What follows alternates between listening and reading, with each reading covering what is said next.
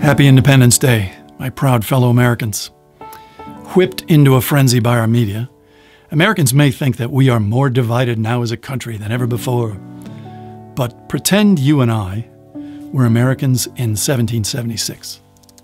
Do you think you would have supported our independence from Great Britain? You sure?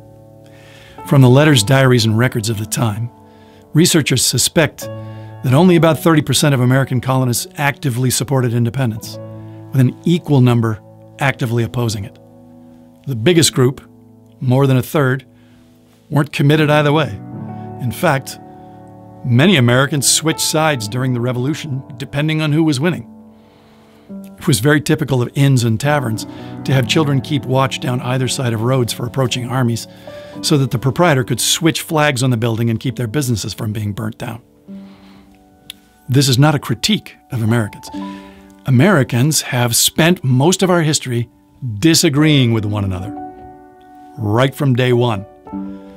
So we shouldn't freak out too much and be so angry at each other.